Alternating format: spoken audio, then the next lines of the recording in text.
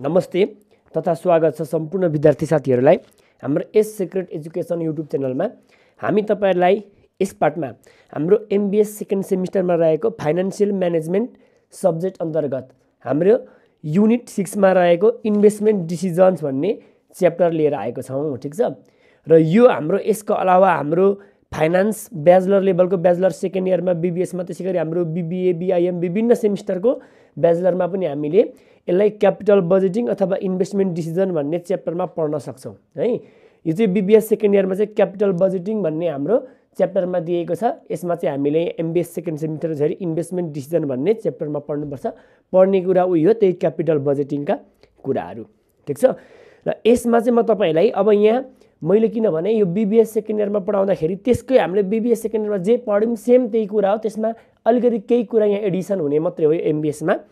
र मैले यहाँ एडिसन भएको कुराहरू नयाँ नयाँ थप कुराहरू मात्रै पढाउने छु, किनभने मैले त्यहाँ BBS को पार्टमा मैले तपाईलाई भिडियो बनाएर चारवटा पार्टमा लगाइदिएको छु। यसको क्यापिटल बजेटिङ भनेको के हो, यसको बेसिक कन्सेप्ट, त्यसैगरी हामीले NPV IRR PBP निकाल्ने सबै रुल्सहरू, त्यसैगरी हामीले यसलाई एक्जाममा आएको प्रब्लमहरू हामीले एकदम क्रिटिकल क्वेशनहरू पनि सल्भ गरेर मैले ल्याइसकेको छु। मैले financial management MBS second semester भनेर मैले प्लेलिस्ट बनाइदिएको छु, त्यो प्लेलिस्टमा हेर्नु होला, ती भिडियोहरू पनि पाउनुहुन्छ। र म तपाईलाई MBS को यसको अब फाइनान्सको सम्पूर्ण भिडियोहरू म लिएर आउने छु, त्यसैगरी तपाईले MBA MBM मा पनि हेर्नु होला यो। र तपाईले हाम्रो ती सुरुको यसको बेसिक भिडियो हेर्न म डिस्क्रिप्सनमा अगाडिको त्यो चारवटा पार्टको म भिडियो लगाइदिएको छु है। NPV IRR क्याल्कुलेसन गर्ने यसको फर्मुला रुल्सहरू भएको सबै भिडियोहरू, त्यो भिडियो तपाईले डिस्क्रिप्सनमा गएर हेर्नु होला पार्ट 1 देखि नै, अनि एकदम मजाले बुझ्नुहुन्छ। यहाँ चाहिँ म तपाईलाई प्रब्लम ओरिएन्टेड भएर जानेछु है। र म तपाईलाई यसमा हाम्रो यो TU को फाइनल एक्जाममा आएको है 30 मार्कमा आएको क्वेशन छ। यो 30 मार्कमा सोधेको क्वेशन केस स्टडी हो। यो जस्तै म तपाईलाई यहाँ केस स्टडी 30 मार्कको केस स्टडीमा छु। ठीक छ, यो सुरुको क्वेशन म तपाईलाई म अर्को पार्टमा गरिदिन्छु, किनभने यो म दोस्रो क्वेशन 2021 कै तर ब्याकमा आएको क्वेशनमा गरिदिन्छु। यसमा हामीलाई बेसिक कुराहरू जस्तै इनिशियल क्याश आउटलेहरू, NCO हरू निकाल्ने, एनुअल क्याश फ्लोहरू निकाल्ने कुराहरू छ यसमा। यो बेसिक कुराहरू छ, त्यही भएर म तपाईलाई यसमा यो 2021 को डिसेम्बरको पढाउने छु है। त तपाईले अगाडिको पार्ट 4 सम्म चाहिँ डिस्क्रिप्सनमा लिंक छ, हेर्नु होला, त्यो ब्याचलर लेभलको है, त्यहाँबाट बेसिक कुरा थाहा पाइन्छ। ल म तपाईलाई यो क्वेशन के छ पहिला हेरौँ, पढेर गिभन टिपु अनि त्यहाँबाट सल्भ गर्नतर्फ जाउँ है। त हेर्नुस् हामीलाई क्वेशनले के भन्यो, आफ्टर 2021 डिसेम्बरको ब्याकमा आएको है। After completed MBS from Tribhuvan university you will be, case study हो नि फेरि ध्यान दिने, you will be selected as a financial analyst of CG manufacturing and distribution. You get chance to provide yourself as a financial analyst। भनेपछि हामीले Tribhuvan युनिभर्सिटीबाट complete गरिसके पछाडि CG कम्पनीमा चाहिँ हामीले फाइनान्शियल एनालिस्टको रूपमा हामी चाहिँ के भइछौं, त्यहाँ काम गर्न थालिछौं। Therefore the chief financial officer CFO of the company assign task to you evaluate whether the currently used machine should be replaced with a new and more efficient machine। भन्छडी हामीलाई फाइनान्शियल चिफ अफिसरले चाहिँ CFO ले चाहिँ हामीलाई चाहिँ हामीसँग currently use भइरहेको machine अथवा नयाँ मेसिनसँग त्यो रिप्लेस गर्नुपर्छ कि पर्दैन भनेर हामीलाई एउटा काम दियो अरे है, एसाइन दियो अरे। The existing machine of the company is best old technology and use more labour cost. झडी हाम्रो एक्जिस्टिङ पुरानो मेसिन चाहिँ हाम्रो ओल्ड टेक्नोलोजीको थियो अरे, र त्यसले चाहिँ लेबर कस्ट बढी युज गर्यो अरे, अनि लेबर कस्ट बढी लाग्यो अरे। Therefore it is replaced for reducing operating cost of production cost. हाम्रो अपरेटिङ कस्ट र प्रोडक्सन कस्ट हामीले घटाउनका लागि चाहिँ पुरानो मेसिन चेन्ज गर्ने भयौँ अरे, चेन्ज गर्ने हामी इच्छा गर्दैछौँ अरे। For the purpose of improving efficiency here is some information related to both machine. र दुईटै मेसिनको सम इन्फर्मेसन दिएको छ हामीलाई है। अब के दिएको छ हामीलाई, the existing machine can run for 3 more years. Existing machine पुरानो मेसिन चाहिँ 3 वर्षसम्म अझै रन गर्न सक्छ अरे हो। The current book value of old machine is 1,50,000। यहाँ ओल्ड मेसिन र न्यू मेसिन दुईटैको हामीलाई इन्फर्मेसन दिएको छ। अब त्यसको आधारमा हामी पहिला गिभन टिप्छौँ। ल यो पढ्दै हामी क्वेशन हेर्दै गिभन टिप्दै गर्छौँ सबैभन्दा पहिला। ठीक छ, अब सबैभन्दा पहिला हामी यहाँ गिभन टिप्दाखेरि हामीले ओल्ड मेसिन भनौँ, अनि यतापट्टि फेरि न्यू मेसिन भनेर दुईटैको टिपौँ है त न्यू मेसिन ल अब हामीलाई ओल्ड मेसिनको इन्फर्मेसन दिँदैछ के दिँदैछ हेरौँ त ओल्ड मेसिनको हामीलाई information existing machine can run for 3 years more year 3 more years भने चाहिँ अझै 3 वर्ष चल्न सक्छ अरे छडी पुरानो कहिले थियो थाहा छैन तर अझै बाँकी भएको 3 वर्ष चल्छ अरे छडी रिमेनिङ लाइफ भनेको 3 years ओल्ड मेसिनको रिमेनिङ लाइफ भनेको 3 वर्ष छ अरे बाँकी अझै the current book value of old machine rupees 1,50,000 and book value at the and of 3 years is 0 zari current book value आजको बुक भ्यालु चाहिँ 1,50,000 छ अरे हो करेन्ट बुक भ्यालु बीबी मात्र लेखे इक्वल टु रुपीज 1,50,000 छ अरे अनि बीभी अथवा यसलाई हामीले बीएसबी पनि भन्छौँ book salvage value BSB 8 end भनेको 3 वर्ष पछाडि चाहिँ कति छ अरे 0 छ अरे आज चाहिँ करेन्ट भनेको टुडे आज चाहिँ 1,50,000 छ अरे 3 वर्ष पछाडि चाहिँ 0 छ अरे है अनि त्यस पछाडि यहाँ छौँ हामी the market price of the machine is 1 lakh if the company wants to sell today यदि कम्पनीले आज बिक्री गर्न चाह्यो भने त्यसको मार्केट प्राइस चाहिँ 1 लाख छ अरे but it could be sold in 3 years at rupees 50,000 र 3 वर्ष पछाडि चाहिँ मार्केट प्राइस चाहिँ यसको 50,000 हुन्छ अरे आज बेच्यो भने 1 लाख 3 वर्ष पछाडि 50,000 हुन्छ मार्केट प्राइस भनेको क्याश सेल्वेज भ्यालु भन्ने क्याश सेल्वेज भ्यालु सीएसबी भने है मैले book salvage भ्यालुलाई BSB market प्राइसलाई cash salvage value CSB भने बेच्न सक्ने प्राइस चाहिँ सीएसबी टुडे करेन्ट भनेको पनि टुडे यो करेन्ट भनेको पनि टुडे नै है सीएसबी टुडे भनेको 1 लाख छ र CSB cash salvage value end भनेको 3 वर्ष पछाडि चाहिँ कति छ अरे किनभने यसको लाइफ 3 वर्ष हो नि त नि अनि 3 वर्ष पछाडिलाई मैले इन्ड भन्दिए रुपीज 50,000 छ मार्केट प्राइस भनेको क्याश सेल्वेज भ्यालु है बिक्री गर्न सक्ने प्राइस यो टिप्ने अनि the company use straight line depreciation method र यसको डिप्रिसिएसन चाहिँ कुन छ अरे डिप्रिसिएसनको मेथड भनेको एसएलएम स्ट्रेट लाइन मेथड छ अरे डिप्रिसिएसन भरे हामीले डिप्रिसिएसन काट्नु पर्ने हुन्छ स्ट्रेट लाइन मेथड हामी युज गर्छौँ ठीक छ ल अब यति भयो यो ओल्ड मेसिनको इन्फर्मेसन पढ्यो पहिला गिभन टिप्नु के छ हेरेर गिभन टिप्ने अब न्यू मेसिनहरू the new machine will cost 5 lakh having 3 years economic life new मेसिनको cost चाहिँ 5 लाख छ अरे अनि यसको इकोनोमिक लाइफ 3 वर्ष छ अरे हो लाइफ भनेको 3 years कस्ट भनेको 3 लाख रुपीज भनेर पनि लेखौँ अनि त्यस पछाडि अरु के छ estimated transportation and installation cost भनेको 1 lakh transportation and installation sir यो 5 लाख रहेछ है यो कस्ट 5 लाख छ यो 5 लाख रहेछ 5 लाख अनि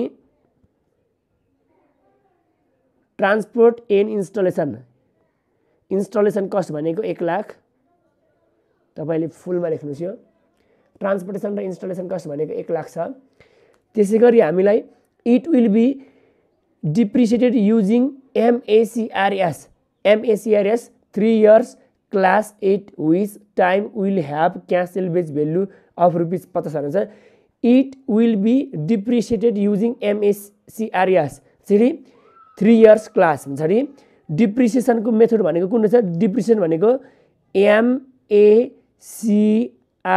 MACRS यो भनेको डिप्रिसिएसन को एउटा मेथड हो यसको फुल फर्म भनेको मोडिफाइड एसेलिरेटेड कस्ट रिकभरी सिस्टम भन्छ यो डिप्रिसिएसन को नयाँ मेथड हो यो चाहिँ 3 year क्लास अब यसको फरक क्लास को डिप्रिसिएसन हुन्छ यो चाहिँ 3 year क्लास को डिप्रिसिएसन वाला केस प्रोपर्टी रहेछ हाम्रो 3 वर्ष क्लास को हाम्रो एसेट्स को डिप्रिसिएसन काट्ने रहेछौं MACRS मेथडबाट यो मेथडको बारेमा पनि म तपाईलाई भनिहाल्छु एकछिनमा है पहिला हाम्रो गिभन टिप्दै जाउँ अनि class 8 which time it will have cash salvage value र यसको टाइममा चाहिँ भनेको इट विल डिप्रिसिएटेड चाहिँ 3 वर्षमा MACRS मेथडबाट काट्ने अरे र 3 वर्षमा चाहिँ यसको क्याश सेल्वेज भ्यालु चाहिँ हाम्रो 50,000 हुन्छ अरे cash salvage value CSB end book salvage value र क्याश सेल्वेज भ्यालु चाहिन्छ हामीलाई 50,000 अब ध्यान दिने जस्तै यसको पनि हाम्रो के छ करेन्ट बुक भ्यालु भनेको BSB टुडे हो BSB टुडे र बीएसबी इन छ अनि सीएसबी टुडे र सीएसबी इन दुईटै छ हाम्रो है। अब यसमा पनि ओल्ड मेसिनको चाहिँ बुक सेल बेच भ्यालु र क्यास सेल बेच भ्यालु टुडेको पनि हुन्छ इनको पनि हुन्छ दुईटैको हुन्छ र न्यूको चाहिँ बुक सेल बेच भ्यालु र क्यास सेल बेच भ्यालु इनको मात्रै हुन्छ टुडेको हुँदैन किनभने न्यू भनेको टुडे आज चाहिँ किनेको हुन्छ टुडेको डेमा आजको दिनमा यो किनेको हुन्छ पुरानो मेसिन त पहिल्यै किनिसकेको हुन्थ्यो र आज आएर आजको दिनमा पनि बुक सेल बेच भ्यालु र क्यास सेल बेच भ्यालु दुईटै हुन्छ अनि आजभन्दा पछाडि कति वर्ष पछाडिसम्म चल्ने हो त्यसको पनि इन समयको पनि त्यो लाइफको अन्तिममा पनि इन समयको पनि बुक सेल बेच भ्यालु र क्यास सेल बेच भ्यालु हुन्छ भने न्यूको चाहिँ मेसिन पहिला किनेको हुँदैन अब हामीले किन्ने हो यो मेसिन आजको दिनमा लगानी गर्ने हो यो न्यू मेसिन चाहिँ आजको दिनमा पर्चेज प्राइसहरू हुन्छ अनि सीएसबी क्यास सेल बेच भ्यालु र बीएसबी चाहिँ इनको मात्रै हुन्छ। अब सीएसबी इन छ भने यहाँ बीएसबी इन पनि हामीलाई चाहिन्छ है। अब ख्याल गर्ने यस्तो क्वेसनमा हामीलाई पर्चेज प्राइसहरू ओल्ड र न्यूको दिएको ठाउँमा ओल्ड मेसिनको बीएसबी र सीएसबी टुडेको पनि इनको पनि खोज्नुपर्छ न्यू मेसिनको चाहिँ बीएसबी र सीएसबी इनको मात्रै खोज्नुपर्छ ख्याल गर्नु। यहाँसम्म पुग्यो हाम्रो कहाँसम्म पुग्यो यहाँसम्म पुग्यो है। क्यास सेल बेच भ्यालु यति सारे the machine will require additional working capital of 50,000 for spare part and well र यो नयाँ मेसिनलाई स्पेयर पार्ट र वेलको लागि स्पेयर पार्ट र तेलहरूको लागि चाहिँ वर्किङ क्यापिटल 50,000 चाहिन्छ अरे इन्क्रिज है। एडिसनल भनेको चाहिँ इन्क्रिज वर्किङ क्यापिटल कति चाहिन्छ 50,000 चाहिन्छ अरे ठिक छ ल। यदि चाहिए पछाडि अब हामीलाई अरू के चाहिन्छ अनि अरू के भन्नु यहाँ 50,000 the new machine will have artificial intelligence and machine learning that helps to cut maintenance and repair cost therefore new machine will more effective than old हुन्छ नि यसले चाहिँ हाम्रो यो इन्टेलिजेन्ट आर्टिफिसियल्स हुने छ अरे यो र यसले मेन्टेनेन्स र रिपेयर कस्ट पनि घटाउने छ अरे र ओल्ड भन्दा यो न्यू मेसिन हाम्रो मोर इफिसियन्ट हुने छ अरे हो। Hence it is expected to save in cost and increase in revenue rupees 3 lakh each year र प्रत्येक वर्ष यसले सेभ कस्ट सेभ गरेर कस्ट घटाएर हुन्छ नि यो मेसिनले नयाँ मेसिनले चाहिँ पुरानो मेसिनले भन्दा बढी कस्ट घटाएर इन्क्रिज इन रेभिन्यूमा 30,000ले 3 लाख प्रत्येक वर्ष 3 लाखले वृद्धि गर्ने छ अरे हुन्छ नि। सेभिङ कस्ट भने पनि यसलाई इन्क्रिज रेभिन्यू भने पनि भयो 3 लाख इच इयर प्रत्येक वर्ष 3 लाख यसले सेभ गर्छ अरे ठिक छ यो भयो। अब यति भइसके पछाडि यहाँसम्म भयो हाम्रो the form use it's wasted average cost of capital evaluated the investment proposal assume wasted average cost of capital चाहिँ 10% छ अरे। कोही बेला wasted average cost of capital भन्ला रिक्वायर्ड रेट अफ क्यापिटल भन्ला अथवा कस्ट अफ क्यापिटल भन्ला यसलाई इन्भेस्टमेन्टको लागि हामीले डिसिजन गर्नको लागि चाहिँ कस्ट अफ क्यापिटल चाहिन्छ त्यो कस्ट अफ क्यापिटल यो चाहिँ फर्मको चाहिँ कति छ अरे रुपिस 10% रहेछ अरे हो 10% भनेको छ ल। गिभनमा यति दिएको छ हामीलाई अब यति गिभन दिएको छ यसको आधारमा हामीले के क्याल्कुलेसन गर्नु पर्यो सुबैमा what is the initial cash outlay required for the new machine नयाँ मेसिनको लागि इनिसियल कस्ट आउटले कति चाहिन्छ भनेको छ।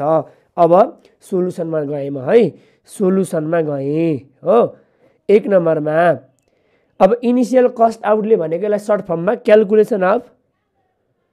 Calculation of initial cost outlay भनेको इनिसियल कस्ट आउटले NCO भन्छ है क्याल्कुलेसन अफ NCO।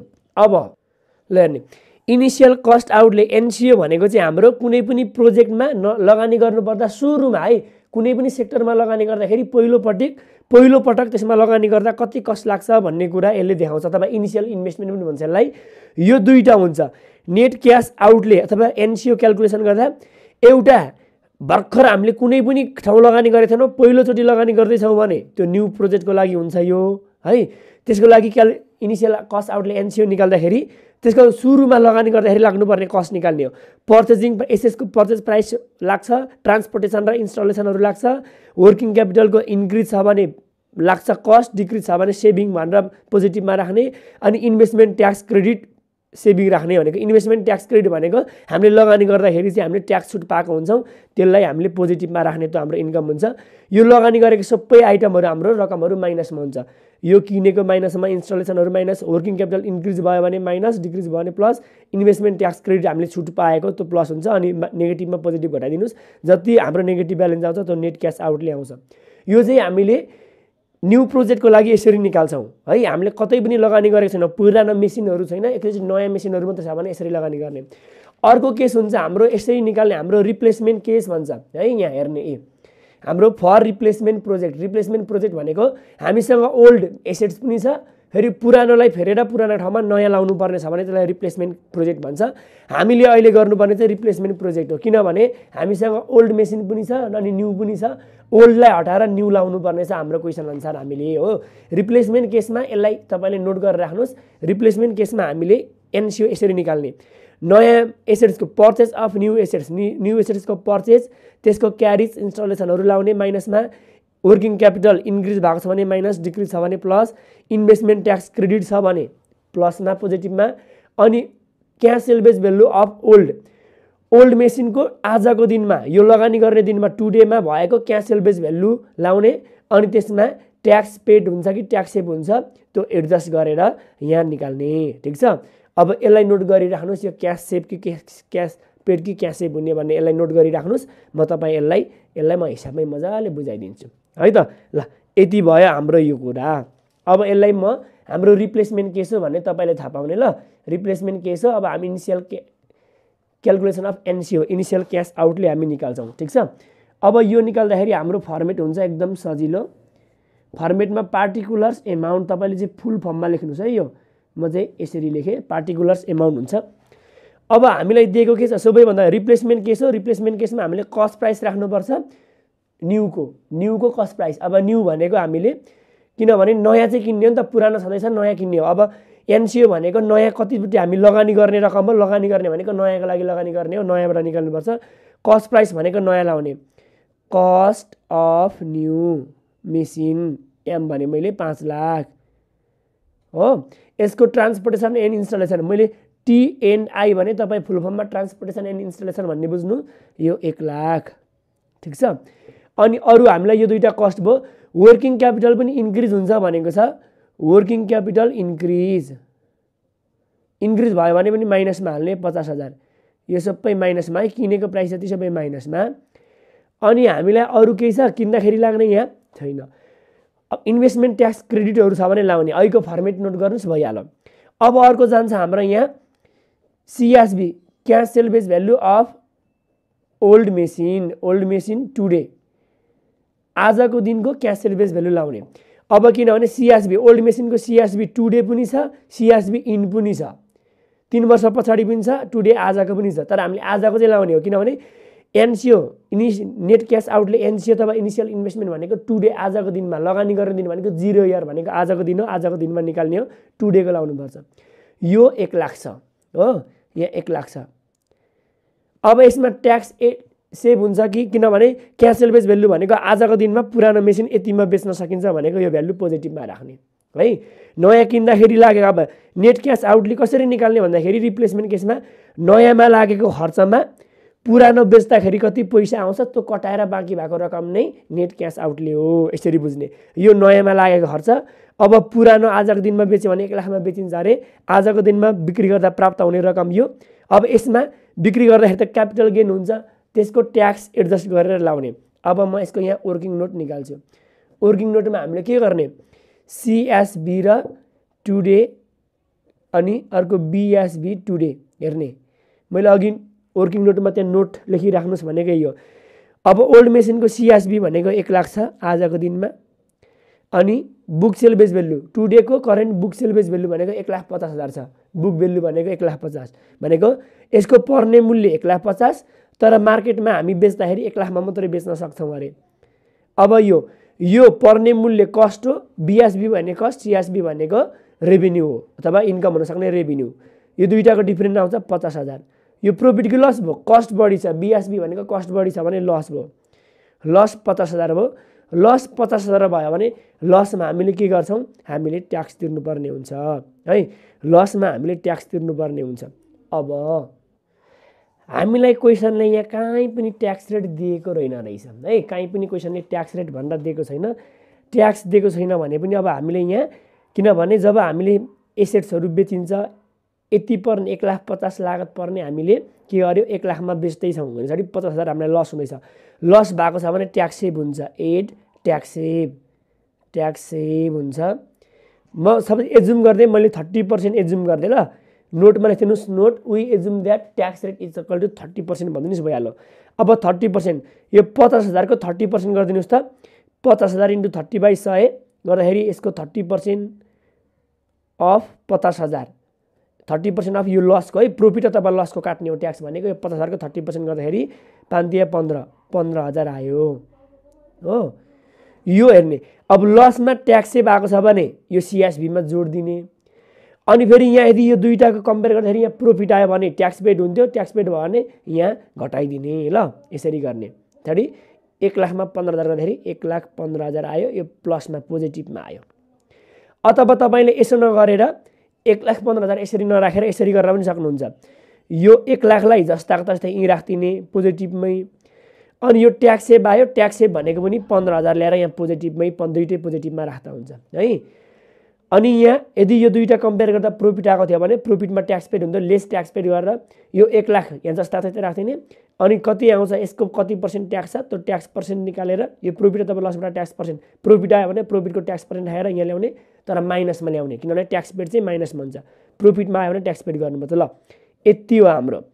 अब यसलाई जोड घटाउ गरिदिने यो माइनस माइनस माइनस तीनटा माइनस यो दुईटा प्लस गरिदिनुहोस् त कति आउँछ हाम्रो ल यति गर्दा हाम्रो -5 लाख -1 लाख अनि -50,000 प्लस 1 लाख र प्लस 15,000 गर्दाखेरि माइनसमा आयो 5,35,000। प्राइज अहिले पनि एनसीओ माइनसमा आउँछ है 5,35,000 आउँछ।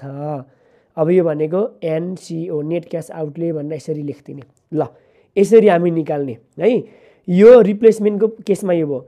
अब हाम्रो न्यू केस थियो भने अथवा ओल्ड र न्यू भनेर दुईटा यसरी मेसिन दिएको थिएन भने त्यही ओल्डको हामीले के लाउँथ्यौँ ओल्ड हुँदैन थियो न्यू मात्रै हुन्थ्यो। न्यूको यो लाउँथ्यौँ यो लाउँथ्यौँ यो लाउँथ्यौँ यो हुँदैन थियो। यही तीनटा कुराहरू मात्रै हुन्थ्यो। अनि अर्को इन्भेस्टमेन्ट ट्याक्स क्रेडिट हुन सक्थ्यो त्यसलाई प्लसमा राख्दिने। यो दुईटा हामी जुन गऱ्यौँ नि यो हुँदैन थियो है ओल्ड मेसिन छैन भने ल यति भइहाल्यो। क्वेसनले सोधेको ए नम्बरको हामीले निकाल्यौँ। अब क्वेसनले बीमा के सोध्यो हेर्नुहोस् त calculate the change in annual depreciation expenses if replacement is made. र रिप्लेसमेन्टको केसमा annual डिप्रिसिएसनको change in annual depreciation राख्नु अरे। चेन्ज भनेको हाम्रो न्यू माइनस ओल्ड है चेन्ज इन डिप्रिसिएसन निकाल्नु पर्ने अरे हामीले ठिक छ 2 नम्बरमा। अब म 2 नम्बरमा गएँ है क्वेसनले 1 र 2 भनिदिएको छ ल हाम्रो 2 नम्बरमा हेरिदिनुहोस् ल हामीले चेन्ज इन डिप्रिसिएसन निकाल्नु पर्ने छ। चेन्ज इन डिप्रिसिएसन भनेको depreciation of new minus depreciation of old है। अब हामीलाई क्वेसनले भनेको छ ओल्डको डिप्रिसिएसनलाई चाहिँ स्ट्रेट लाइन मेथडबाट क्यालकुलेसन गर्नु भनेर भनेको थियो। हामीले गिभनमा पनि टिपेका छौँ। ओल्डलाई स्ट्रेट लाइनबाट गर्नु भनेको छ। न्यूलाई भनेको एमएसआरएस है मोडिफाइड एसेलिरेटेड हाम्रो कस्ट रिकभरी सिस्टम यो मेथडबाट गर्नुपर्ने छ। 3 इयर क्लासको हाम्रो एसेट छ है। अब ध्यान दिने अब यसमा स्ट्रेट लाइन मेथडबाट हामीले डिप्रिसिएसन क्यालकुलेसन गर्दा हाम्रो हुन्छ फर्मुला कस्ट डाइरेक्ट पर्सेन्टेज दिएको छ भने डिप्रिसिएसनको पर्सेन्टले निकाल्छौँ नत्र भए cost minus sale base value. Sale base value भनेको बिएसबी इन्ड अन्तिम final इयर्सको बिएसबी cost minus बिएसबी end divide by life अथवा cost minus sale base value अथवा book value divide by life गर्छौँ। यो भएन भने हाम्रो बिएसबी book value today minus book value end divided by remaining life गर्छौँ। अब हामी ओल्डको निकाल्ने हो। ओल्डको कस्ट प्राइस दिएको छैन है कस्ट प्राइस नदिएको भए यो नदिएको बेला यो फर्मुला लाउन सकेन। ओल्डको बिएसबी टुडे 1,50,000 दिएको छ। अघि मैले गिभन टिपेको हेर्नुहोस् बिएसबी इन 0 दिएको छ अनि रिमेनिङ लाइफ भनेको 3 वर्ष भनेको छ। यो फर्मुला भन्दाखेरि 50,000 पर इयर आयो। अब स्ट्रेट लाइन मेथड भनेकै प्रत्येक वर्ष बराबरी आउँछ। प्रत्येक वर्ष 3 वर्ष 50,000 काट्नु पर्यो हाम्रो यो ओल्डको। अब न्यूको चाहिँ नयाँ डिप्रिसिएसन रेट छ क्या हाम्रो एमएसआरएस भनेको मोडिफाइड एसेलिरेटेड कस्ट रिकभरी सिस्टम भनेको छ। यो भनेको नयाँ डिप्रिसिएसन रेट हो है। यो भनेको प्रत्येक वर्ष हामीले डिप्रिसिएसन फरक फरक काट्छौँ। यसको चाहिँ हामीले कति लाइफ रिमेनिङ बाँकी छ त्यसको आधारमा हामीले फरक फरक रेट निकाल्छौँ। अनि यो डिप्रिसिएसनको पर्सेन्टेज हामीलाई यसको पर्सेन्टेज हुन्छ त्यो पर्सेन्टेज चाहिँ हामीले कस्ट प्राइसको आधारमा निकाल्छौँ। कस्ट प्राइस भनेको जहिले पनि पर्चेजमा इन्स्टलेसन ट्रान्सपोर्टेसन क्यारिजहरू जोडेर आएको प्राइस भने कस्ट प्राइस हो। हामी न्यूको निकाल्दा न्यूको पर्चेज प्राइस 5 लाख छ अनि इन्स्टलेसन र ट्रान्सपोर्टेसन गरेर 1 लाख छ, जम्मा 6 लाख छ। क्यारिज दिएको छैन है।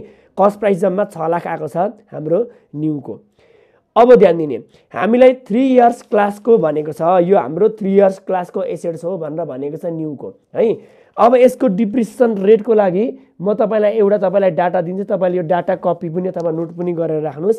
हामीलाई यहाँ दिएको छ यो बुकमा, यहाँ हेर्नुस् यसरी दिएको छ, यो हाम्रो अस्मिता पब्लिकेसनको यो फाइनान्स बुक नि हो। हेर्नुस् त एमएससीआरएस डिप्रिसिएसन रेट भनेको हाम्रो रिकभरी इयर भनेको यहाँ 21 वर्षमानको यसरी दिएको छ। अनि 3 इयर्सको एसेट्स हो भने यति जम्मा 100% काट्छ जम्मा 4 वर्षसम्ममा। पहिलो वर्ष 33.33%, दोस्रो वर्षमा 44.45%, तेस्रो वर्षमा यति, चौथो वर्षमा यति। यो 3 वर्षको लागि। अर्को 5 वर्षको एसेट्स हो भने यो वर्ष यति % काट्ने, 7 वर्षको एसेट्स यति % काट्ने यति वर्षसम्म, 10 वर्षको लाइफको एसेट्स छ भने यसरी काट्ने, 15 वर्षको लाइफको एसेट्सलाई अनि 20 वर्षको लाइफको एसेट्सलाई यसरी काटिन्छ हामीले डिप्रिसिएसन। ठीक छ, यो तपाईले नोट कपी गरिराख्नुहोस्। यो हामीले 3 इयर्सको लागि हो। हामीलाई 3टा वर्ष दिएको छ, पहिलो वर्ष यति काट्ने, दोस्रो वर्ष 80% र तेस्रो वर्ष 80% काट्ने, चौथो वर्ष पनि दिएको थियो भने हामीलाई 80% यो पनि काट्थ्यौँ। अब हामीलाई 3 वर्षको मात्रै डाटा दिएको भएर त्यति काट्ने। यो यहाँबाट डिप्रिसिएसनको रेट निकालिन्छ, यसमा तपाईँ टेन्सन नहुने। अनि त्यही कस्ट प्राइसबाटै निकालेर राख्ने। कस्ट प्राइसको पहिलो वर्ष, दोस्रो वर्ष, तेस्रो वर्षमा जम्मा कस्ट प्राइस भनेको 6 लाख आएको छ। 6 लाखको 80% गरेर हाम्रो यति आयो है न्यूको डिप्रिसिएसन। अब न्यूको पनि स्टेट लाइनबाटै भएको थियो भने 6 लाखको हामीले 6 lakh cost price minus बिएसबी in divide by life गरेर निकालिहाल्थ्यौँ, स्टेट लाइनबाट होइन यो। ल त्यही भएर अब चेन्ज निकाल्ने, चेन्ज भनेको हाम्रो न्यू माइनस ओल्ड गर्दा चेन्ज आउने हो। त्यो 3टा वर्षमा न्यूको 3टा वर्षको डिप्रिसिएसन, ओल्डको 3टा वर्षको बराबरी हुन्छ। अनि चेन्ज भनेको ल यति, हामीले डिप्रिसिएसनमा आएको चेन्ज निकाल्नु भनेको थियो, हाम्रो यति भयो यो। ठिक छ, ल यति एन्सर है, यो हाम्रो 3टा एन्सर। अब हामीलाई 2को पनि सक्यो।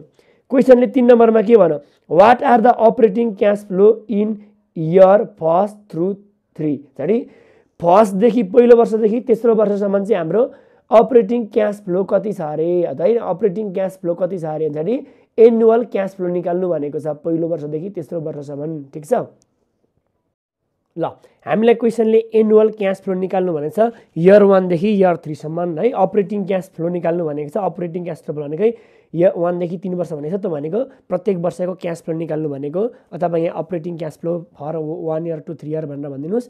3टा वर्षको निकाल्ने हामीले पार्टिकुलर्स, अनि इयर 1 इयर 2 इयर 3 भनेको प्रत्येक वर्षमा हाम्रो क्यास फ्लो कति सिर्जना भयो त पहिलो वर्षदेखि तेस्रो वर्षसम्म हामीले त्यो निकाल्ने हो। अब यो निकाल्ने पनि तपाईलाई त पहिला त फर्मुला त चाहियो नि त हैन, फर्मुला फर्मेट चाहियो यसको लागि। अब मैले तपाईलाई यहाँ फर्मुला लेखेको छु, यहाँ फर्मेट ल हेर्नुस्, calculation of annual CFAT, annual cash flow निकाल्दाखेरि हाम्रो फर्मेट यो हुन्छ।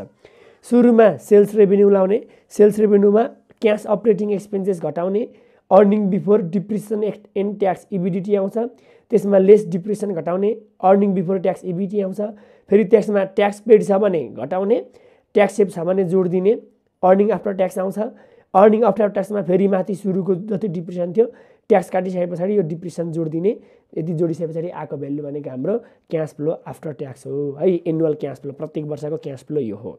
ठिक छ नि, क्यास कति आयो कति गयो त्यो निकाल्नको लागि यसरी निकाल्नुपर्छ हामीले है। अनि कोही बेला हामीलाई सेल्स दिएको छैन भने अपरेटिङ क्यास सेभिङ दिएको छ भने अपरेटिङ क्यास सेभिङ भनेकै earning before depreciation and tax हो है। सेल्स नदिएर र अपरेटिङ कस्ट नदिएर, यो दुईटा नदिएर हामीलाई डाइरेक्ट अपरेटिङ कस्ट सेभिङ भनेर दिएको छ भने त्यो earning before depreciation and tax हो, त्यो बुझ्ने। एनुअल क्यास फ्लोको फर्मेट यो नोट गर्नुहोस्। अर्को फाइनल इयर क्यास फ्लो पनि गर्नुपर्ने हुन्छ, फाइनल इयर क्यास फ्लोको यो है। अनि मैले तपाईँलाई यो हामीलाई एउटा मात्रै एसेट्स दिएको छ भने यसरी लाउने, अब 2टा एसेट्स दिएको छ भने यहाँ मैले यहाँ भनेको छु नोट फर रिप्लेसमेन्ट प्रोजेक्ट भनेको 2टा एसेट्स छ भने change value old new minus old गरेर लाउने। जस्तै should be taken for sales operating expenses र डिप्रिसिएसन, यो सेल्समा अपरेटिङ एक्सपेन्सेस र डिप्रिसिएसन चाहिँ हामीले चेन्ज भ्यालु लाउनुपर्छ। 2टा मेसिन छ भने ल 2टा एसेट्सको चाहिँ चेन्ज भ्यालु लाउनुपर्छ। ठिक छ नि, ल अब यही हामी फर्मेट हेर्ने, फर्मेट कपी गर्छौँ हामीले, त्यही अनुसार हामी बनाउँछौँ। अब एनुअल क्यास फ्लो गर्छौँ। अब हामीले 3टा वर्षको बनाउनु भनेको छ, 3टा वर्षको फरक आउँछ, किनभने अघि नै हाम्रो यहाँ 3टा वर्षको डिप्रिसिएसन फरक आइसक्यो। 3टा वर्षको डिप्रिसिएसन एउटै आएको थियो भने हामीले यसरी पार्टिकुलर्स र एमाउन्ट भनेर हामी फर्मेट ल्याउँथ्यौँ अनि जुन एमाउन्ट आउँछ त्यो 3टा वर्षकै बराबर हुन्थ्यो तर 3टा वर्षको डिप्रेसन फरक फरक आएकोले 3टा वर्षको अब एनुअल CFAT फरक आउँछ। अब हामीलाई क्वेसनको गिभनमा हेरौँ सेभिङ कस्ट भनेर दिएको छ इन्क्रिज इन रेभिन्यू अथवा सेभिङ कस्ट भनेर दिएको छ। हामीलाई क्वेसनमा सेल्स रेभिन्यू अनि अपरेटिङ कस्ट भनेर छुट्टा छुट्टै एमाउन्ट दिएको छैन। हाम्रो increasing saving cost which is increase revenue भनेर 3 लाख दिएको छ यो सेभिङ कस्ट है। त्यो भनेको सेभिङ अपरेटिङ कस्ट हो। सेभिङ अपरेटिङ कस्ट अथवा यसलाई EBDT पनि भन्छ है हामीलाई EBDT earning before depression tax भनेर 3 लाख दिएको छ। त्यो 3टै वर्षमा इच इयर भनेको छ प्रत्येक वर्ष यति सेभिङ हुन्छ त्यहाँ क्वेसनमा हेर्नुहोस् इच इयर भनेको छ 3 लाख प्रत्येक वर्ष हुन्छ। अब EBDT मा लेस डिप्रेसन घटाउने। अब हामीलाई दुईटा एसेट्स छ एउटा एसेट्स मात्रै छ भने एउटाको मात्रै डिप्रेसन अब दुईटा एसेट्स भएकोले चेन्ज इन डिप्रेसन घटाइदिने है। हामीले 3टा वर्षको छुट्टा छुट्टै किन निकाल्नु परेको भन्दाखेरि 3टा वर्षको छुट्टै डिप्रेसन भएकोले यो निकाल्ने चेन्ज इन डिप्रेसन यो 3टा वर्षको आफ्नो वर्षको लगाइदिने है। ल यो घटाउँदाखेरि हाम्रो कति आउँछ 1,49,980 आयो यो 2,16,700 आयो यो र 38,860 आयो। यो तपाईले घटाइदिने चेन्ज इन डिप्रेसनलाई घटाइदिने है। अनि आउँछ earning EBT earning before tax आउँछ यो घटाइसके पछाडि ठीक छ। ल यति घटाउँदा यो आयो 1,50,020 83,300 र हाम्रो 2,61,140 आयो। EBT अर्निङ बिफोर ट्याक्सबाट फेरि के घटाउने लेस ट्याक्सको पर्सेन्टेज कति छ त्यो घटाइदिने। अब हामीलाई ट्याक्स पर्सेन्टेज दिएको छैन क्वेसनमै त्यही भएर हामीले एज्युम गरेको छौँ 30%। फेरि चाहिन्छ है किनभने ट्याक्स त काट्नै पर्ने हुन्छ हामीले 30% एज्युम गऱ्यौँ जति पनि गर्न पाउनुहुन्छ है। ल अब यसको यो EBT को यसको 30% यसको 30% यहाँ यसको 30% निकालेर घटाइदिनुहोस् ठीक छ। ल क्यालकुलेटर हान्नुहोस् तपाईले यसको 30% यति आयो 45,000 छ यसको 30% 24,990 र यसको 30% 78,342 आयो। यसमा यो घटाइदिने यति आयो यसमा यो घटाउँदा यति यसमा यो घटाए यति आयो। अब यो EBT मा ट्याक्स अर्निङ बिफोर ट्याक्समा ट्याक्स घटाएपछि आयो EAT भनेको अर्निङ आफ्टर ट्याक्स आयो। नेट प्रॉफिट भनेको चाहिँ यो हो। अब अर्निङ आफ्टर ट्याक्समा एड ब्याक गरिदिने अघिको डिप्रिसिएसनको चेन्जलाई एड ब्याक गरिदिने। पहिलो वर्षको 1,49,980 छ यो 2,16,700 छ र यो भनेको 38,860 छ तेस्रो वर्षको यसलाई जोडिदिने। जोडिसके पछाडि जति भ्यालु आउँछ हाम्रो त्यो आउने भ्यालु नै भनेको एनुअल CFAT अथवा अपरेटिङ क्याश फ्लो भनेर फर्क तेस्रो वर्षमानको यति आउँछ यो ठीक छ। जोडिदिनुहोस् त ल यति आयो यो 2,54,994 2,75,010 र 2,21,658 आयो। यति हाम्रो एनुअल CFAT भनेको प्रत्येक वर्ष हाम्रो क्याश फ्लो पहिलो वर्षमा चाहिँ हाम्रो यो नयाँ मेसिनको चाहिँ पहिलो वर्षमा क्याश फ्लो चाहिँ यति हुन्छ अरे दोस्रो वर्षमा क्याश फ्लो यति तेस्रो वर्षमा क्याश फ्लो एनुअल रूपमा यति हुन्छ अरे है प्रत्येक वर्ष क्याश फ्लो। अर्को कुरा के चाहिँ ख्याल गर्नु भने हामीले यदि यो डिप्रिसिएसन चाहिँ हाम्रो न्यूको पनि डिप्रिसिएसन चाहिँ हामीले स्टेट लाइनबाट काटेर बराबर आएको थियो ओल्डको जस्तै बराबरी आएको थियो भने यो 3टै वर्षमा डिप्रिसिएसनको एमाउन्ट एउटै हुन्थ्यो। एउटै भइसके पछाडि यो पनि एउटै डिप्रिसिएसनको एमाउन्ट पनि एउटै भइसके पछाडि हाम्रो उँधो आउने सबै भ्यालु एउटै नै हुन्थ्यो। भने हामी पार्टिकुलर्स र एमाउन्ट भनेर एउटै कोलममा निकाल्थ्यौँ है।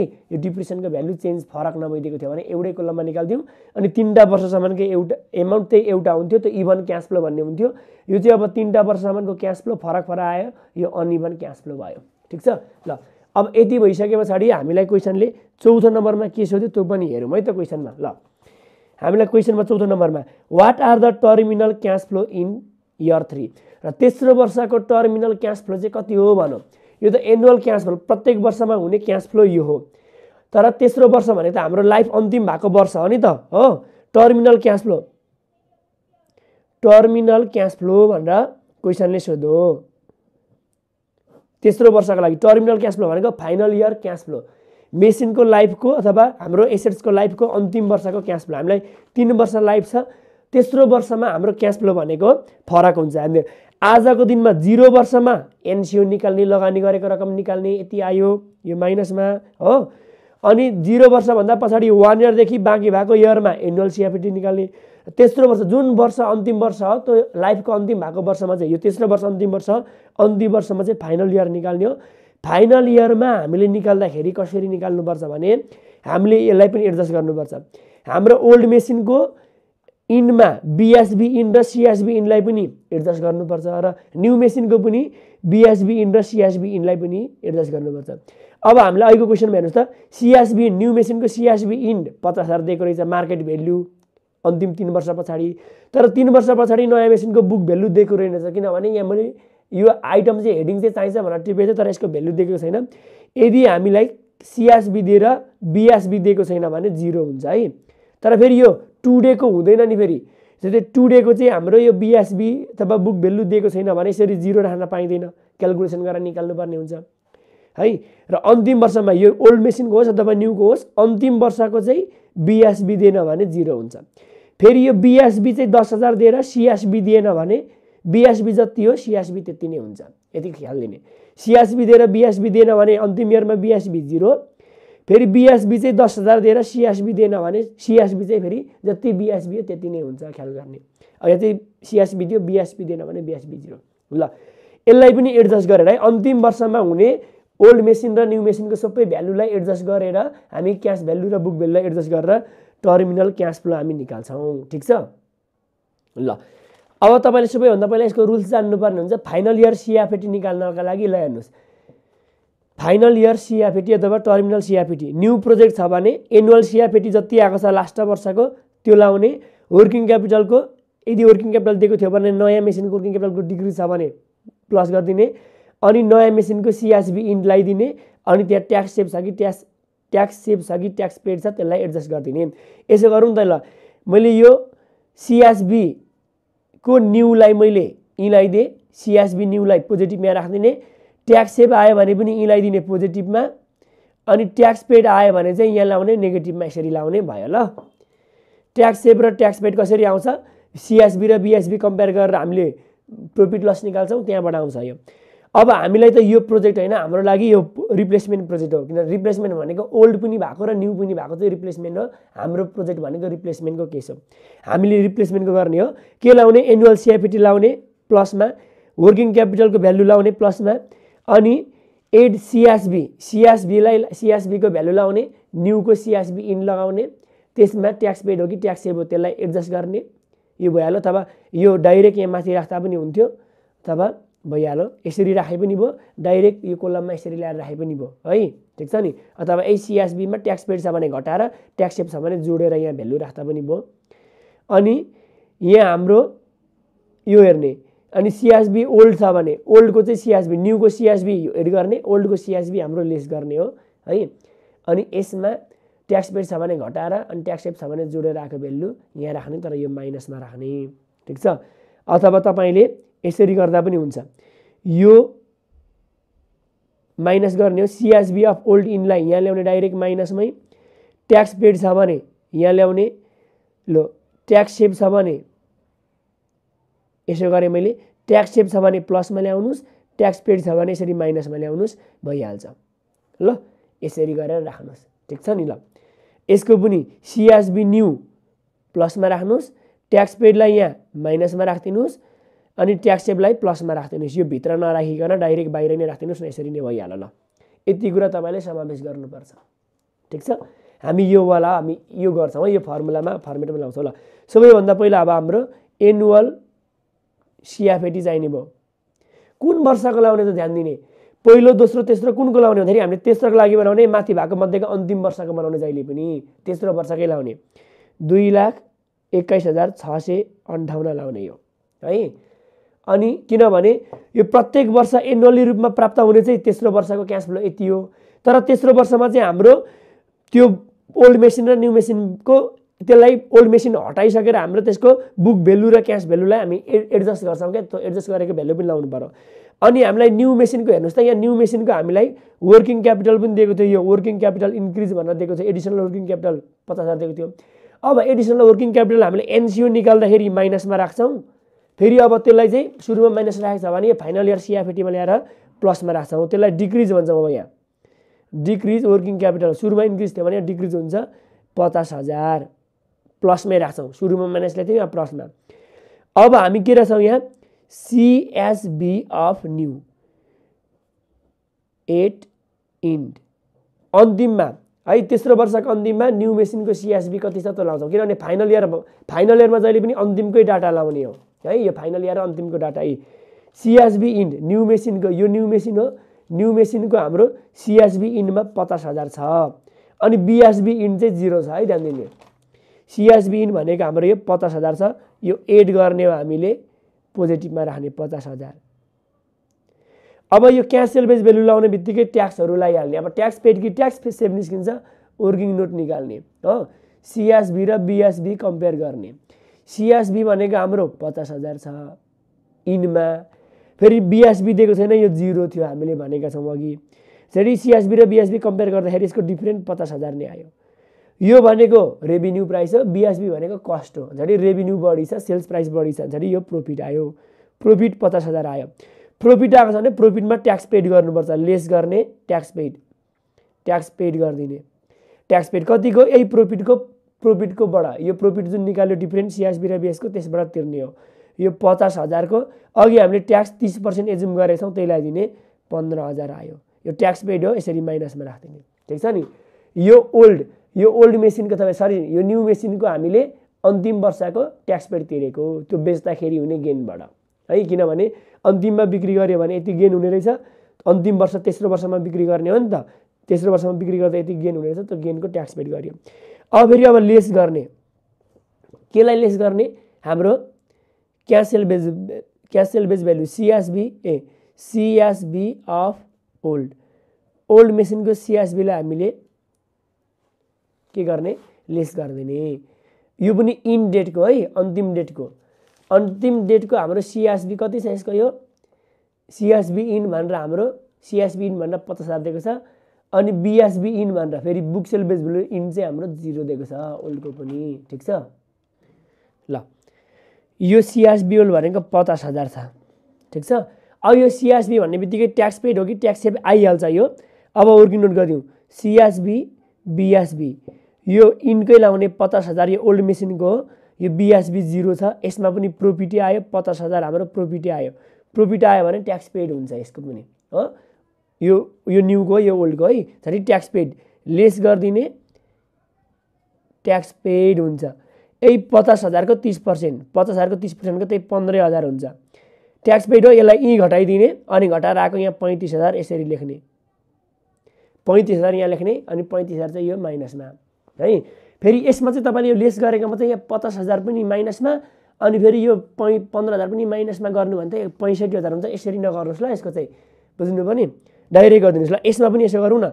यो न्यूको सिएसबी 50,000 यही राखौं अनि यसको 15,000 पनि यही भित्रै राख्दियौ घटाएर 50 मा 15 घटाउँदाखेरि जुन 35,000 आउँछ त्यो 35,000 चाहिँ म बाहिर ल्याएँ यसरी नै राख्दिनुस् ल 35,000 बाहिर नै अघि हामीले यो भनेको थियौ नि जस्तै हो यसरी नै ल्याइदिनुस् ल किनभने यसकै ट्याक्स घटाएर आएको नेट ल्याइदिनुस् यसको पनि यसकै सिएसबीमा ट्याक्स घटाएर आएको नेट ल्याइदिनु अब यहाँ आएको थियो भने यो जोड दिने ट्याक्स सेभ थियो भने लस थियो र यहाँ लस थियो र ट्याक्स सेभ भयो भने जोड दिने जोडेर आएको भ्यालु जति आउँछ यो चाहिँ माइनसमा राख्ने किनभने लेस गरेको नि त यो हेडिङ लेस गरेको यो माइनस यो भ्यालु यसको न्यूको सिएसबी र ट्याक्स एडजस्ट गरेर आएको प्लसमा यसको सिएसबी र ट्याक्स एडजस्ट गरेर आएको भ्यालु माइनसमा राख्ने ल तपाईले यो अघि मैले यहाँ भनेको थिएँ नि यो मैले अघि यसो गर्दिएको थिएँ नि यसलाई यसै गर्नु है यसलाई हाम्रो कसो यो त भइहाल्यो यसलाई न्यूको अघि सुरुमा गरे जस्तै गर्नु ल यो ई राखिदिनु अनि ट्याक्स पेड पनि ई माइनसमा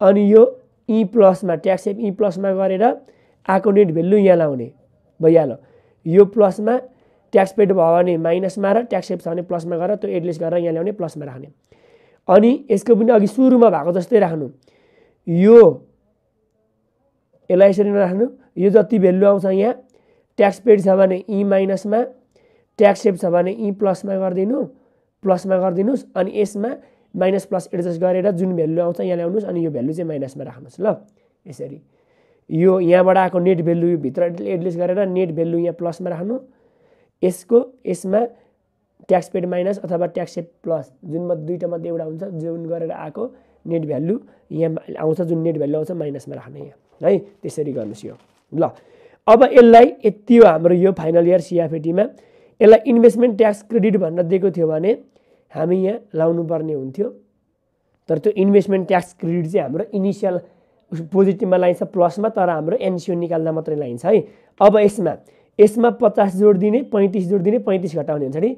यसमा हाम्रो 50 जोडियो अनि 35 जोडियो 35 घट्यो जरी हाम्रो कति हुन्छ ल। अर्को कुरा थोरै यहाँ ख्याल गर्नुहोस् ल, हाम्रो यहाँ के पनि अर्को रहेछ भन्दाखेरि हाम्रो 3 वर्षको यति दिएको छ अनि हाम्रो न्यू मेसिनको 3 वर्षको डिप्रिसिएसन त यो यति काटेको हो नि त हो। 3टा वर्षको टोटल डिप्रिसिएसन भनेको हाम्रो यो जोड्दाखेरि 3टा वर्षको टोटल डिप्रिसिएसन यति भयो हो। यति भयो भने टोटल डिप्रिसिएसन यति आयो भने हाम्रो बिएसबी भनेको हाम्रो कस्ट माइनस टोटल डिप्रिसिएसन गर्छौं हो। नयाँ मेसिनको हाम्रो कस्ट कति छ, नयाँ मेसिनको कस्ट भनेको हाम्रो 6 लाख छ मा टोटल डिप्रिसिएसन भनेको 5,55,540। यो दुईटा घटाइदिनुस् त कति आउँछ, 6 लाखमा 5,55,540 घटाउँदाखेरि हाम्रो यो आयो 44,460 आयो, इक्वल टु हाम्रो 44,460 चाहिँ आयो हाम्रो यो बिएसबी इन्ड आयो। यसरी बच्छ किनभने अघि मैले तपाईलाई यहाँ डाटा देखाइदिएको थिएँ। हाम्रो यो 3 वर्ष क्लासको हाम्रो यो एमएसीआरएस अनुसार 3 वर्षको डिप्रिसिएसन काट्दाखेरि हाम्रो 100% पुरै डिप्रिसिएसन काट्ने 14 वर्षमा मात्रै हो। जडी 3 वर्षको डिप्रिसिएसन काटेको हुन्छ यो 14 वर्षको 7.41% चाहिँ हाम्रो बुक भ्यालु बाँकी रहेको हुन्छ क्या यो हो। 3 वर्ष डिप्रिसिएसन काटेर यो चाहिँ बुक भ्यालु हामी निकाल्नुपर्छ। अथवा यसरी चेक गर्दाखेरि तपाईले कस्ट प्राइसमा हाम्रो पुरै वर्षको डिप्रिसिएसन घटाइदिनु अनि बाँकी भएको आउँदाखेरि हाम्रो बुक भ्यालु आउँछ। बुक भ्यालु इन भनेको हाम्रो नयाँ मेसिनको 44,460 आयो। यो तपाईले यो चाहिँ ख्याल गरिदिने ल। यहाँ 44,460। अब यहाँ हाम्रो न्यूको सीएसबी 50,000 आयो भने बीएसबी शून्य हैन 44,460 चाहिँ हो यो है। यो निकाल्न नसकिने कन्डिसनमा मात्रै शून्य राख्ने ल। यति आयो। यो ओल्डको त हामीलाई 0 भनेर दिएकै छ क्वेशनमा, न्यूको चाहिँ हामीलाई दिएको थिएन। यसरी निकाल्न सकिने अवस्था आउँदाखेरि अब यो दुईटाको डिफरेन्ट कति आउँछ, यो दुईटाको डिफरेन्ट भनेको हाम्रो 50,000 सँग घटाउँदाखेरि 5,540 आयो। यो आएन हाम्रो यति 5,540 आयो तर प्रॉफिट नै आयो हो। अब 30% लाउने कतिको 5,540 को लाउने, 5,540 को चाहिँ 30% लाउने हाम्रो 30% गर्दाखेरि हाम्रो 1,662 आयो। यो भनेको हाम्रो ट्याक्स पेड आयो 1,662 चाहिँ आयो ल। यो 1,662 आयो ठीक छ। अब 50,000 मा 1,662 घटाएर राख्ने, यो 1,662 है 50 2 3 यो घटाउँदाखेरि हाम्रो कति आयो 48,338। यो 35,000 नभएर हाम्रो 48,338 यसरी चाहिँ आयो है। यो न्यूको यसमा ट्याक्स पेड भनेको 5,540 को 30% गर्दाखेरि 1,662 आयो। केयरमेट भयो तपाईले आफै चिन्नु 1,662 हो घटाउँदाखेरि 48,338 आयो। अब तपाईले चाहिँ हाम्रो एन्सर निकाल्ने। एन्सर निकाल्दाखेरि हाम्रो कति आउँछ 2,21,000 2,21,658 मा 50,000 जोड्दिने प्लस 48,338 जोड्दिने अनि माइनस 35,000 घटाइदिने कति आउँछ हाम्रो 2,84,996 आयो ल। यदि भन्दिने 2,84,996 ल्याइदिने। यो भनेको फाइनल इयर CFAT ल यसरी ल्याइदिने। अब तेस्रो वर्षको चाहिँ क्याश फ्लो ध्यान दिने। पहिलो वर्षको क्याश फ्लो हाम्रो पहिलो वर्षको क्याश फ्लो यो भयो, दोस्रो वर्षको क्याश फ्लो यो, तेस्रो वर्षको क्याश फ्लो यो नभएर तेस्रो वर्षको क्याश फ्लो चाहिँ हाम्रो यो हुन्छ। यसरी तपाईले लाउनु पर्ने हुन्छ ल। 4 नम्बरसम्मको हाम्रो गरियो है। यहाँनिर फाइनल इयर CFAT निकाल्ने बेलामा थोरै केयरमेट भयो ध्यान दिने। अब हामीले रुल्स पनि फर्मेट पनि सबै मिलाउँदाखेरि यो हिसाब एकदम लामो पनि भयो ल। अब हामी तपाईलाई अर्को हेरौँ क्वेशनले के सोध्यो। अर्को हामीलाई 5 नम्बरमा calculate the payback period net present value and internal rate of return IRR based on this criteria should the company replace old machine interpret it भनौँ। यो 3टा क्याल्कुलेसन गरेर यसको आधारमा चाहिँ हाम्रो ओल्ड मेसिन रिप्लेस गर्नु आवश्यक छ कि छैन इन्टरप्रेट गर्नु भनौँ। अब यो निकाल्ने कुरा हामीले एनपीबी पीबीपी र IRR निकाल्ने कुरा चाहिँ हामीले अगाडि पनि गरिसकेका छौँ अगाडिको पार्टमा पनि है। यसको चाहिँ म तपाईलाई भिडियो पनि लामो भयो म सल्भ गरेर ल्याउँछु एकैचोटि ठीक छ नि ल। अब यो निकाल्दाखेरि एकदम ध्यान दिने हेर्ने हाम्रो क्याश फ्लो यहाँ आकै छ, यही क्याश फ्लोको आधारमा निकाल्नुपर्छ। यो क्याश फ्लो दुईटाकै चेन्ज गरेर निकालेको यो ओल्ड र न्यूको चेन्ज गरेको भ्यालुबाट आएको क्याश फ्लो हो। यो क्याश फ्लोको आधारमा निकाल्ने हो ल। सजिलो छ हेर्ने। ल हामीलाई 5 नम्बरमा क्याल्कुलेसन अफ पिबिपी आइआरआर एन्ड एनपिबी निकाल्नु भनेको छ नि, डिसिजन पनि दिनु भनेको छ। पहिला पिबिपी पेब्याक पिरियड निकाल्नु। पेब्याक पिरियड निकाल्नको लागि हाम्रो दुईटा केस हुन्छ। एउटा भनेको हाम्रो इभन क्यास फ्लोको लागि हुन्छ, मैले अगाडि पनि लेखाइदिएको छु, अगाडिको पार्टमा पनि भिडियोहरू बुझिहाल्नुहुन्छ। इभन क्यासको लागि फर्मुला भनेको initial investment divide by annual CFAT हुन्छ। अनइभन क्यास फ्लोको लागि पहिला कुमुलेटिभ क्यास फ्लो निकाल्ने अनि फर्मुला लाउने, फर्मुला यो हुन्छ। ठिक छ। ल यो भइसके पछाडि अब हाम्रो अनइभन क्यास फ्लोको बेलामा हामीले पहिला क्यास फ्लो 3टा वर्षको यति आयो, यसको कुमुलेटिभ निकाल्ने, पहिलो वर्षको यति, दोस्रो वर्षको, यसमा दोस्रो वर्ष जोड्दाखेरि दोस्रो वर्ष कुमुलेटिभ यति, अनि यसमा तेस्रो वर्षको CFAT जोड्दाखेरि हाम्रो क्युमुलेटिभ यति आयो। अनि पिबिपी equal to minimum year plus amount to be recovered divide by next year CFAT हुन्छ है। अब हाम्रो मिनिमम इयर भनेको चाहिँ जस्तै मान्छौँ हाम्रो 5,35,000 छ हाम्रो इनिसियल इन्भेस्टमेन्ट छ NCO हो। NCO कभर हुने बेलाको CFAT अथवा कभर हुने बेलाको CFAT को वर्ष भनेको मिनिमम इयर हुन्छ। 5,35,000 कहाँनिर पुग्न आँटेको छ? यो 5,35,000 कमी छ, यो पनि कमी छ, तर यो बढी छ। बढी नहेर्ने, कमीपट्टि हेर्ने, जस्ट कमी हेर्ने। फेरि 5,35,000 यो दुईटै कमी छ, दुईटै कमी होइन, जस्ट कमी हेर्ने। जस्ट कमी भनेको 5,30,000 यो आयो। चाहिँ दोस्रो वर्षमा पुग्न रिकभर हुन लागेको छ। दोस्रो वर्षको इयर भनेको 2 इयर हो, त्यो minimum year plus amount to be recover भनेको हाम्रो NCO को एमाउन्टमा माइनस यो दोस्रो वर्षको यो कभर हुन लागेको amount घटाइदिने divide by next year CFAT भनेको दोस्रो वर्षमा कभर हुन लागेको छ भने नेक्स्ट इयर भनेको तेस्रो वर्षको CFAT ले डिभाइड गरिदिने। 0.02 आयो अनि 2 + 0 यति गर्दाखेरि 2.02 इयर्स आयो है। jadi 3 वर्ष हाम्रो लाइफ छ मेसिनको, तर हाम्रो इन्भेस्टमेन्ट लगानीको रकम चाहिँ 2.02 वर्षमै फर्काउने रहेछौँ। चाहिँ समय अवधिभन्दा चाँडो फर्काउने रहेछौँ। अब अर्को NPV नेट प्रेजेन्ट भ्यालु पनि निकाल्नु भनेको छ। त्यो निकाल्नको लागि यहाँ नेट प्रेजेन्ट भ्यालु भनेको इयर भइहाल्यो, CFAT भनेको यो NCO को रकम लगाइदिने, 0 वर्षमा NCO को रकम लगाइदिने, पहिलो वर्ष, दोस्रो वर्ष, तेस्रो वर्ष भयो। अनि जहिले पनि हाम्रो यो NPV निकाल्दाखेरि वेस्टेड क्यापिटल अथवा कस्ट अफ क्यापिटलको रेटबाट निकाल्ने, अनि यो PVIF फ्याक्टर लाउने। PVIF इभन क्यास फ्लो थियो भने PVIF लाउँथ्यौँ, अनइभन क्यास फ्लो छ भने PVIF लाउँछौँ। PVIF पहिलो वर्ष, दोस्रो वर्ष, तेस्रो वर्षको यति छ हाम्रो 10%मा यति आयो। अनि पोजिटिभमा यो नेगेटिभ घटाएको पोजिटिभ आयो, 1,38,200 भनेको पोजिटिभ आयो। jadi हाम्रो नेट प्रेजेन्ट भ्यालु भनेको पोजिटिभ रहेछ भनेको राम्रो यो। अब IRR क्याल्कुलेसन गर्ने। IRR क्याल्कुलेसन गर्नको लागि सबैभन्दा पहिला फेक फ्याक्टर निकाल्नुपर्छ। फेक फ्याक्टर निकाल्ने भनेको NCO divide by average CFAT। NCO भनेको यो, एभरेज CFAT भनेको 3 वर्षको CFAT लाई 3 वर्ष हो, त्यो 3 ले भाग गरिदिने, अनि हाम्रो यति गर्दाखेरि मुनिबाट एभरेज CFAT आउँछ। यो डिभाइड बाई यति गर्दाखेरि 1.9693 आयो। यो भनेको फेक फ्याक्टर हो। अब यो फेक फ्याक्टरलाई हामीले PVIF टेबलमा खोज्ने, PVIF टेबलमा हेर्ने, 3 वर्षको PVIF टेबलमा। त्यो चाहिँ हाम्रो यो चाहिँ हाम्रो कहाँ छ हेर्ने त हाम्रो 23% र 25% को बिचमा पर्छ भनेर भनेको छ।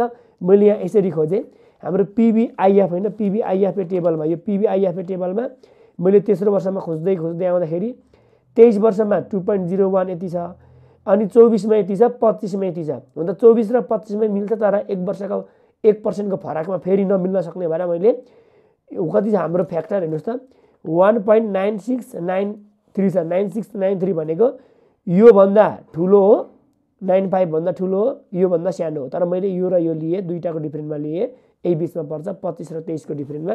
त्यही भएर मैले 25 र 23 मा ट्राई गरेँ, इयर CFAT भइहाल्यो। अनि यो 23% मा गरेको यो PVIF लाउने, फरक क्यास फ्लो गरेर PVIF लगाएँ, यो पोजिटिभमा आयो लोवर रेटमा, अनि 25% मा गर्दा नेगेटिभमा आयो। हाम्रो NPV एउटा पोजिटिभ आउनै पर्छ, एउटा नेगेटिभ आउनै पर्छ। अब IRR निकाल्ने पनि हाम्रो विभिन्न फर्मुला छ, हाम्रो धेरै टाइप्सको फर्मुला छ IRR निकाल्ने। तपाईले कुन फर्मुला लाउने भन्ने हो है। हाम्रो IRR निकाल्ने फर्मुला तपाईले यहाँ हेर्नुस्, मैले तपाईलाई यहाँ लेखाइदिएको छु। IRR निकाल्ने फर्मुला भनेको यो, एउटा TPV LR माइनस I0 भनेको NCO divide by TPV LR minus TPV HR। यो TPV लगाएर पनि गर्न सकिन्छ, NPV लगाएर पनि गर्न सकिन्छ।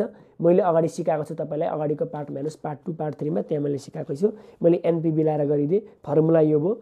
NPV LR मा यो लाइयो, LR भनेको लोवर रेट, यो 23%, NPV LR भनेको लोवर रेटको NPV divide by NPV LR minus NPV HR। मैले NPV HR यो बिचमा किन प्लस लाएँ भन्दाखेरि चाहिँ यो फर्मुलाको माइनस भइहाल्यो, अनि एनपीबी एचआर भनेको एचआर माइनसमा छ नि त, एनपीबी एचआर यो माइनसमा छ हो कि हैन, यो एनपीबी एचआर माइनसमा छ। अनि यो माइनस र यो माइनस प्लस हुन्छ भनेर मैले डाइरेक्ट प्लस लगाएँ, 23.89% आयो। डिसिजन पनि दिनु भनेको छ क्वेसनले, डिसिजन कसरी दिने भने अब हाम्रो 3 वर्ष लाइफ छ, पीबीपी 3 वर्षभन्दा कम आयो भने राम्रो, पुरानो मेसिन हटाएर नयाँ मेसिन ल्याउनु राम्रो रहेछ। एनपीबी पोजिटिभ आयो, यो पनि राम्रो। र आइआरआर राम्रो किन राम्रो थाहा पाउनको लागि कस्ट अफ क्यापिटलसँग कम्पेयर गर्ने, कस्ट अफ क्यापिटल 10% छ भने यो 23%, कस्ट अफ क्यापिटलभन्दा बढी हुन्छ नि। तिनटै क्राइटेरिया नयाँ मेसिनको राम्रो देखियो भने पुरानो हटाएर नयाँ मेसिन हामीले चेन्ज गर्नु राम्रो हुने रहेछ। अब यसलाई यसरी हेर्ने decision. On the basis of the PBP, NPB and IRR, old machine should be replaced with new because its PBP is less than life भन्दा कम PBP छ, त्यही भएर PBP राम्रो। NBP पनि पोजिटिभ छ, राम्रो। IRR पनि more than cost of capital छ, त्यो पनि राम्रो। इट इम्प्लाइज द्याट, यसले चाहिँ के देखाउँछ भन्दाखेरि new machine will be effective अथवा भ्यालुएबल फर द कम्पनी भनिदिने है। ल हामीलाई क्वेसनले सोधेको कुराहरू हामीले लगभग मुख्य सक्यो। हामीलाई 1 देखि 2 5 सम्म गर्यौं।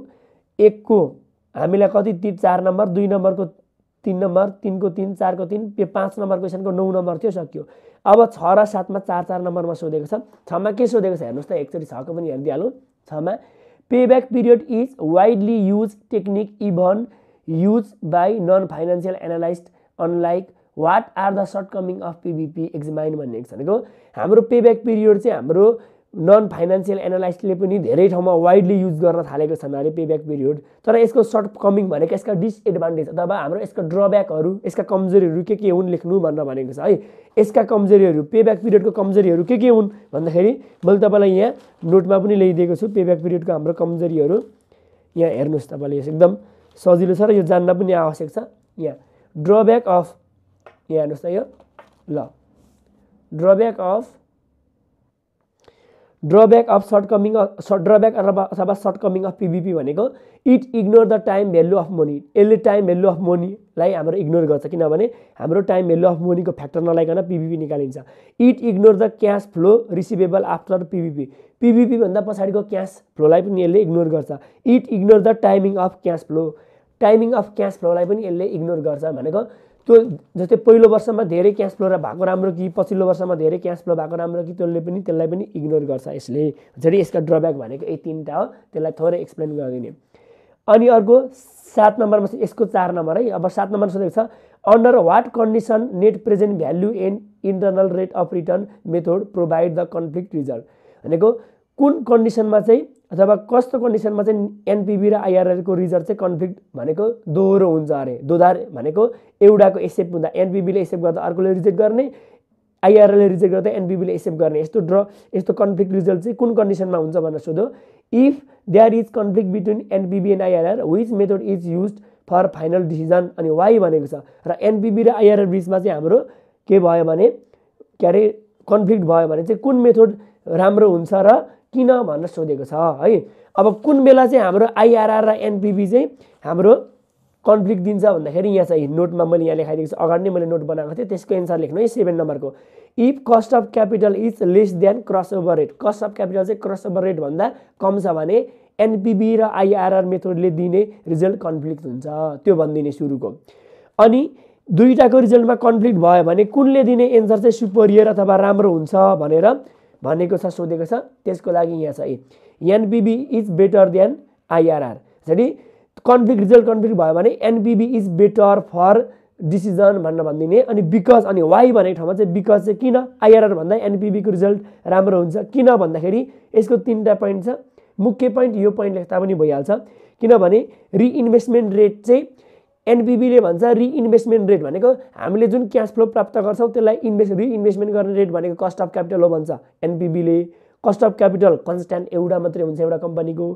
अनि फेरि हाम्रो आइआरआर मेथडले भन्छ रिइन्भेस्टमेन्ट रेट चाहिँ आइआरआर हुनुपर्छ भन्छ, तर त्यो उपयुक्त हुँदैन, किनभने कुनै एउटै कम्पनीको पनि विभिन्न समयको आइआरआर फरक हुने भएकोले त्यो राम्रो हुँदैन।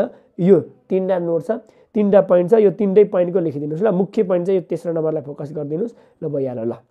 किन चाहिँ एनपीबी भन्दा आइआरआर भन्दा एनपीबी राम्रो भन्दाखेरि त्यसको रिजनमा यो लेखिदिने। ल ठिक छ। झन् हाम्रो क्वेसनले सोधेको 30 मार्कको सबै सक्यो है, 7वटा क्वेसन 30 मार्कको सक्यो।